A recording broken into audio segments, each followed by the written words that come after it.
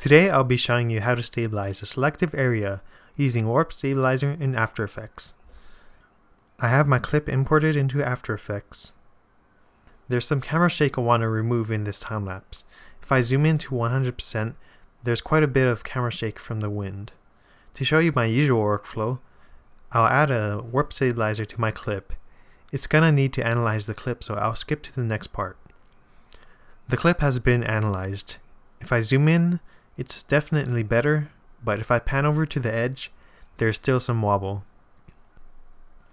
The reason it didn't do a good job is because Warp Stabilizer is tracking the stationary and moving objects.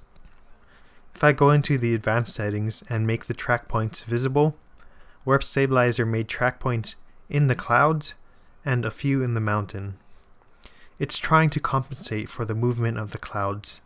That's why there's a bit of rotational wobble on the edges of the frame. To solve this problem, I want Warp Stabilizer to track only the stationary objects and not the moving clouds. To do this, I need to mask out the clouds. I'm gonna delete Warp Stabilizer on this clip since I don't need it anymore. Making sure my clip is selected, I'm gonna navigate to my Tools panel and select the Pen tool.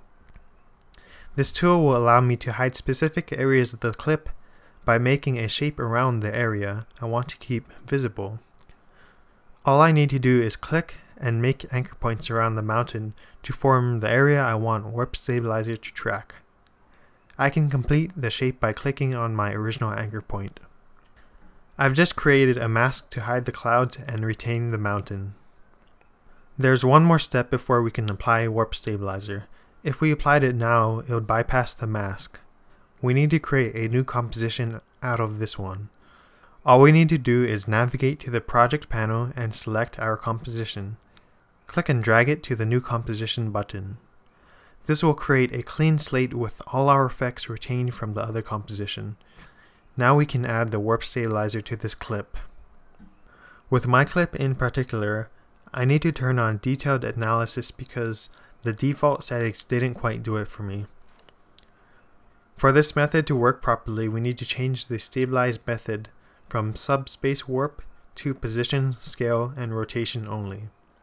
Subspace warp works by distorting specific areas of the clip, thus causing distortions to show up on the edges. That's one downside to this method, unfortunately. Now that it's been analyzed, I'll zoom in to see the results. The camera shake is gone, and the only thing left is natural distortions caused by the light distorting through the atmosphere. The final step is to delete the mask. All we need to do is open our original composition and delete the mask from the clip. Open back your other composition and the mask is now gone. In short, all we did is mask out our moving objects, create a new composition from it, apply Warp Stabilizer with position, scale, and rotation as the method, and delete the mask from our original clip. Please like and subscribe if you found this useful. Don't forget to comment and share. Thanks for watching.